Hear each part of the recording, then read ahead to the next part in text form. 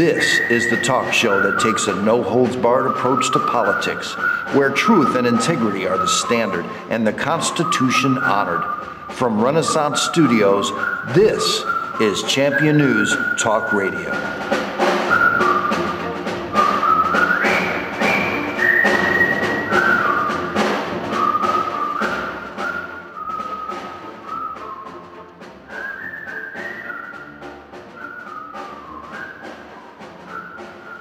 Good morning and welcome to another great edition of Champion News Talk Radio, brought to you by championnews.net, your choice for the conservative voice. This is Ann Parisi. Today our founder Jack Roser and myself have a very special guest with us, House Republican leader Tom Cross. Good morning, Jack. How are you today? Well, I'm fine, but the important guy is sitting over on that corner of the table, and it's Tom Cross, who's the head of the Republican organization in the House, the Republican House, down in Springfield. He's the guy that's been putting up with the outrageous, highly funded management of Madigan, who's been the curse of the legislature for some 42 years. Tommy's had a lot more money than you to work with, and it's been a rough job for you bringing together as much good as you could get out of being in the minority in recent years. And that's one reason that I think I'm the oldest Tea Party guy in the state, and a lot of good Republican organizations are strongly behind Tom, and we've been working together to find good candidates. That our big goal here is to change the House and the Senate and get 6 more votes in each. Our motto is 6 + 6 - 1, and the -1 is the turn to Madigan, who's made this. He owns this mess. So that's your big job, and I think we're making good headway finding the right candidates to support with you. We got a lot of good people down there, Tom. We have great candidates. We have a good base. As you said, we need 6, and the Senate needs 6. What I don't think people know is we were down 12 seats last cycle. We picked up 6, and we're moving the ball in the right direction. I think folks in the state are figuring out that the problem is Michael Madigan. Yes, that's the guy. You know, it just infuriates me that the media point to Quinn, the governor, all the time, when I really believe the media has been covering for Madigan. He's at the root of this entire cabal. He loves national elections because nobody pays attention to state elections. So, Tom, how long has he been in office now? 42 years. We have $9 billion in unpaid bills. We have a pension system that's underfunded to the tune of anywhere from $130 to $200 billion.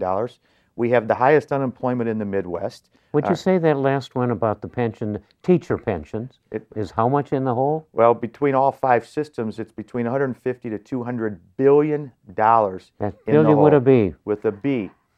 Is that even going to be able to be paid back? It's going to be very, very difficult, but we need to remind voters and the friends on this show that the Democrats have run this state for the last 10 years. Speaker Madigan, President Cullerton, President Emil Jones before that, Rod Blagojevich, Governor Quinn. They spent money we didn't have. They didn't put money into the pension system. They ruined the business climate. When you have the highest unemployment rate in the Midwest, that doesn't bode well for the direction of the state and the future of the state. So to Jack's point, it's a complete mess.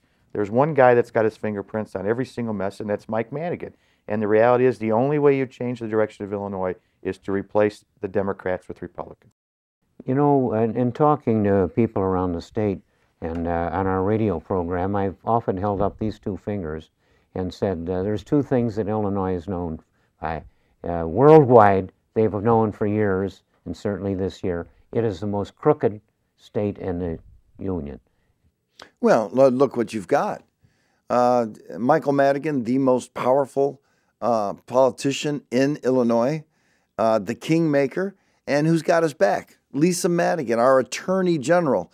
You know, Chicago was recently given the status of the most corrupt city in the nation.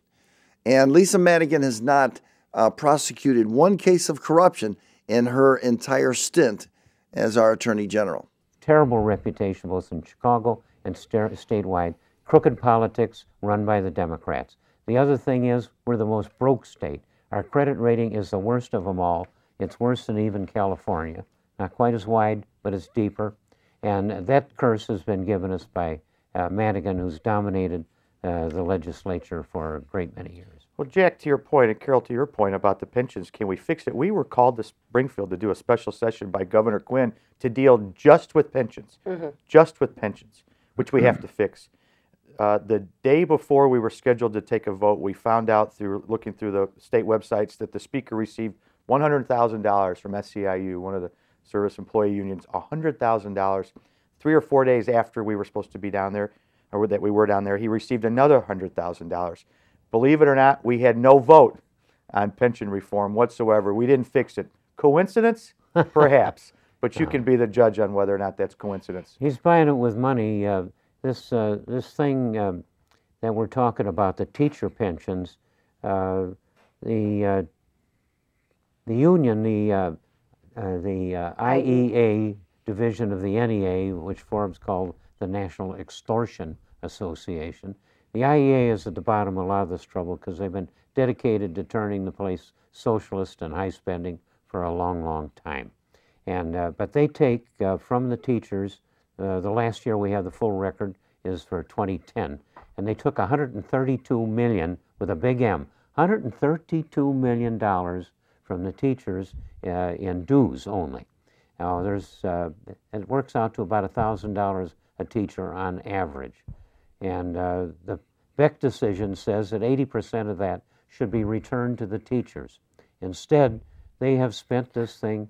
I think we've found 15 different organizations sponsored by the IEA were pouring money into the Democrats in elections.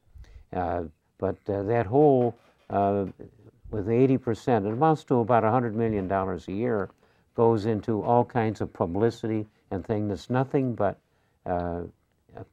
political graft that's going on, and Madigan runs that thing. It's hard to beat that much money flowing into so many. Take, for instance, we've got the race up in the 52nd with McSweeney, and Madigan put over $200,000 in that in the beginning. Recently, he's put in another $200,000. I think that one of the points that's important for not only races around here but around the state is Madigan's received over $1 million just in the last 3 months alone from the unions. And I think that, and Jack, you made a good point. It's not, I don't have a problem with individual teachers at all. I think they go in and work and, you know, they do what they're asked to do. It's the heads of these organizations that cut these deals with Mike Madigan. Remember a few years ago, and just recently we found out that he had passed a bill that allowed the head of the Illinois Federation of Teachers to go and substitute teach for 1 day. Now, he'd been hired by the IFT, worked for the IFT. He was able to substitute teach for 1 day and allowed him to get a teacher retirement, be part of the teacher retirement system, and collect under that. That is outrageous. It's ludicrous. And it's not only unfair and wrong for the taxpayers, it's wrong for the rank and file teachers. Yes. But you're right, Jack, it's the head of these organizations that are so problematic. Well, one of the guys in Bill Zettler's book, Illinois Pension Scam, Kenneth Drum, he receives $159,000 in pension. He has received already $2 million in pension payments. And guess what? He's never been a state employee. He's a union boss. And it goes on with just him and others. We had another problem in the city where folks were using legislation passed by the Democrats and initiated by the Democrats. They would start out working for the city. They would then leave the city for a while, take a leave of absence, go over and work for one of the labor unions. They would then at the end, when they finally left the labor union, they would go back and work for the city for a day or two. This would enable them to get 2 pensions, one for the city, one for the labor union. Then they would also base their city pension on the salary they were getting at the labor union. This is all was done by for the most part, the upper echelon of the unions, not necessarily the rank and file. But this gets to be a math question. People put in maybe $150. You get some interest on that money. Your employer matches, and you get it back within several years. The math doesn't work. You know what's sad is that the hardworking middle-income taxpayer is going to be paying for all of this. Property taxes keep going up, And if the taxpayer knew how this system, how some of these folks are bilking this system, I think they would be outraged. Well, again, we go back to the speaker. The speaker wants to solve the pension problem by shifting the problem to the local school districts. So what does that mean, Carol? And Jack knows this. This means, and it could be a 20% increase, it could be 15, it could be 30. That gets transferred to the property taxpayer. Now, it doesn't fix the pension system. He just shifts it to the local property taxpayer, which is wrong. And if they do that, it's going to seriously affect seniors that are on fixed incomes. You're going to see foreclosures across Illinois just skyrocket. You know, a lot of people get mad at the assessor. Oh, we don't have much time here, but it's worth going into what that money would do to bankrupting all of the districts throughout the state, not only school district, but has to do with everybody's real estate tax. Completely agree with you.